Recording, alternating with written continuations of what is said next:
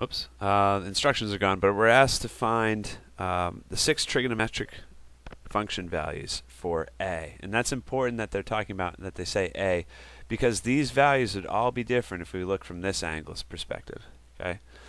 So the first thing you need to do is to find the missing side, because for some of the trig functions, like sine of an angle, it needs to know what's opposite of the angle and then divide by the hypotenuse. And the hypotenuse is missing. We're missing the thing that's across from the right angle.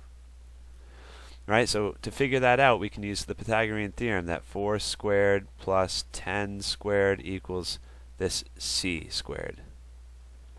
So we got 16 plus 100 makes c squared, or in other words, 100 plus 16 makes 116. If you take the square root, this equals the square root of 116. I think that can be simplified a bit too.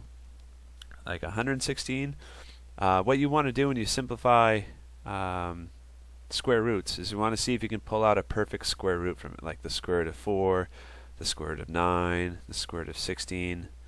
If I take 116, if I divide it by 4, I get 29. So look, this is the same as the square root of 4 times the square root of 29. And the whole reason I pulled out a 4 is because I know what the square root of 4 is. It's 2. So that's the simplified version of the hypotenuse here. Okay, so to do sine of A means it's the opposite of A. So that would be 10 is opposite of angle A. Divide by the hypotenuse of the triangle. And then that can be simplified because you get 10 over 2. That makes 5 over 1. So there's your simplified answer. And I'm going to show you how to type it in Mobius too in just a second. But cosine of angle theta is the adjacent over the hypotenuse. So the adjacent side is the one that's not the opposite and the one that's not the hypotenuse. So this is our adjacent side. So cosine of A is 4 divided by 2 square roots of 29. That simplifies to be 2 over the square root of 29. Tangent of theta is the opposite over the adjacent.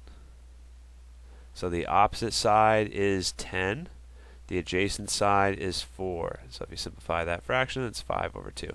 Now look, secant, cosecant, cotangent are a lot easier once you have the first 3, once you have sine, cosine, tangent, because secant is 1 over cosine. Cosecant is 1 over sine. Cotangent is 1 over tangent. So they're basically the flips, the flipped version of these fractions that we have up here. So since secant and cosecant are reciprocals, I'm just going to flip cosine here. It's the square root of 29 over 2. Cosecant is the flip version of sine, so that's square root of 29 over 5. Cotangent's the flip version of tangent, so it'll be 2 over 5. Okay, now for typing these, oh no, come back. For typing these in Mobius, since you could use those buttons to help you look at the fractions before you hit submit, make sure they all look the same. But sometimes, even when you look at it, something subtly is missing, so that it marks it wrong when actually you have the right answer. And if that happens, like always, I'll give you credit for it. But, okay, so for sine of A, I type this as a 5, and then put the division symbol, and then I'm going to protect my denominator in a parentheses. And it's okay to have as many spaces as you want there. I'm going to type SQRT 29 to represent the square root of 29. And for cosine, I'm going to type in 2 with parentheses, just in case. And then a parentheses to protect my denominator, and then I type in SQRT 29. And then for tangent, it's 5 divided by 2. I really don't think the parentheses are necessary for those, but we don't want Mobius to get too picky with us. So SQRT 29, that's my numerator. Divide by 2, my denominator. Got SQRT 29 divided by 5. And then we have 2 divided by 5 here. So there's our final answers.